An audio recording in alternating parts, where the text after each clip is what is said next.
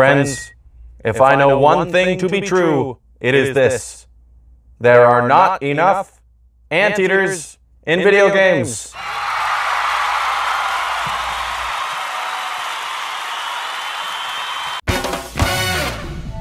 I love anteaters, man. They're just such interesting animals. They look ordinary enough as far as furry four-legged mammals go, but then their faces are just like, yomp. They're named in a pretty straightforward way too. Anteater. I mean, yeah, they eat ants. I feel like we take that for granted. I mean, just look at dogs. I love dogs, don't get me wrong, but where in the heck did the name dog come from?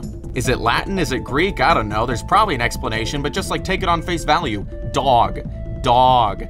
Dog. If you say it enough times, it starts to sound like an alien name or something. Me am Gorgas, him Blue Star, this is dog.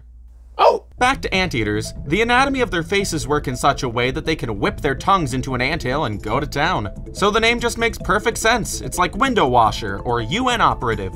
Seeing as how anteaters are such nifty animals whose abilities perfectly accommodate their name and shape, you'd think more game designers would utilize anteater-inspired designs for summons, enemies, bosses, or even full-on playable characters in their games.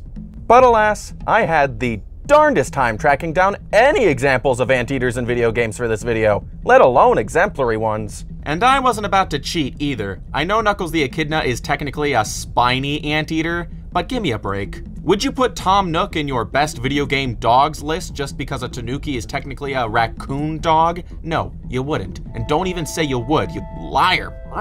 If by the end of this list you think to yourself, where was such and such anteater from such and such game? Please put it in the comments, because I want to be aware of all the anteaters in gaming. You have no idea. And now, without further ado, I present to you the top 5 anteaters in video games. Gosh, this video is gonna tank my analytic. Number 5, Anteater, from the arcade game, Anteater. How do you like that, folks? One of the earliest computer games to ever be made was about an anteater called Anteater. I'm telling you, the way they look and behave, they lend themselves so well to game design. Even as far back as the early 80s, game designers saw the potential in using the tip of an anteater's extendable tongue to go through a maze-like anthill picking up ants from behind, and in turn scoring points by eating them. All the while, obstacles come in the form of ants biting from other angles. It's brilliant in terms of arcade sensibilities. Though if one thing about this game's aged poorly, it's this artwork of the titular character. Anteaters' mouths and noses are both at the tip of the snout, dude. They're not aardvarks. Number 4, Kechawacha from Monster Hunter 4. I'm admittedly not much of a Monster Hunter guy. No joke, I think I've tried every single demo for every Monster Hunter game made available across Wii U and Switch, but admittedly, never had a great time with any of them.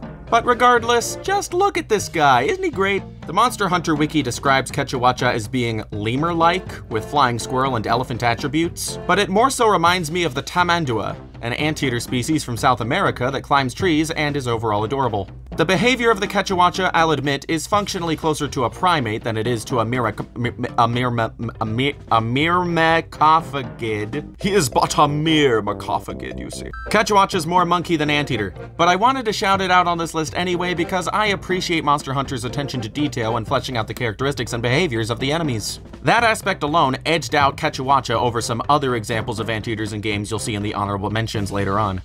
Number 3, Heatmore from Pokemon Diamond and Pearl.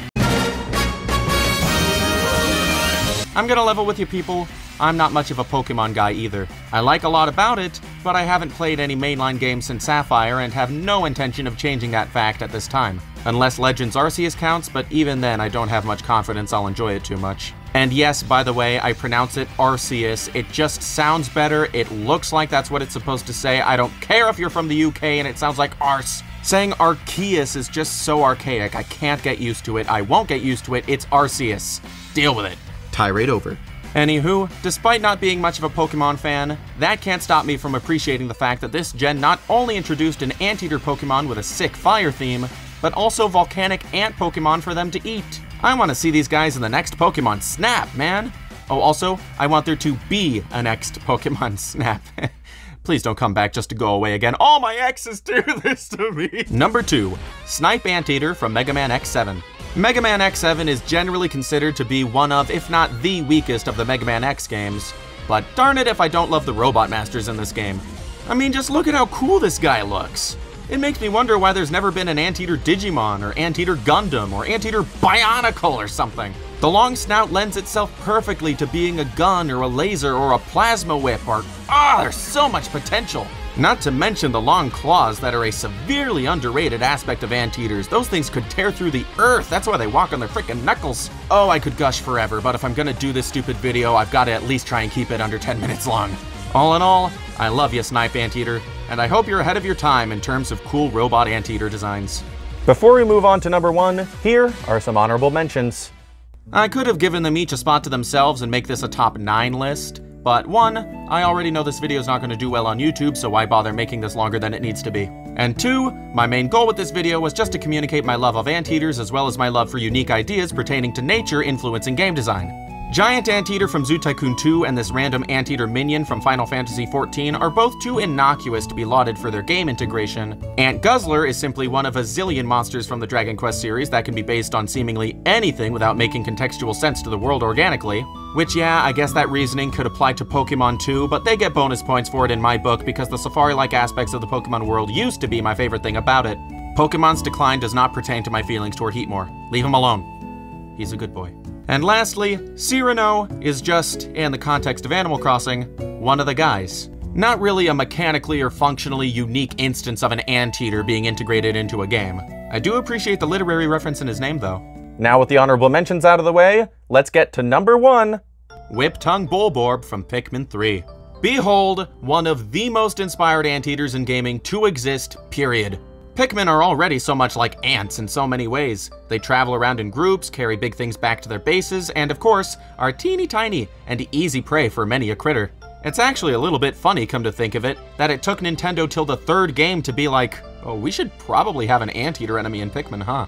And making it a member of the Bulborb family was a nice touch, as they're probably the most iconic baddies in the franchise. Even if there were more examples of Anteaters in games for me to choose from for this list, the Whip-Tongue Bulborb would have almost certainly made it to the number 1 spot. Well, that was my list. You may think it was pretty random and not at all that interesting or relevant, but hey, it's my channel, and sometimes I just fixate on the stupidest things. But on the off chance you've enjoyed this video and made it this far, thank you from the bottom of my heart. Liking, commenting, and sharing would be very much appreciated. Almost as appreciated as my Patreon supporters, who I appreciate more than mere words can describe. If you'd like to be appreciated on that level too, in addition to supporting the show, getting behind-the-scenes updates, and a credit right here at the end of my videos, please pledge as little as $1 a month to patreon.com/atalkingsock. Thanks again for watching. I will see you the next time I see you.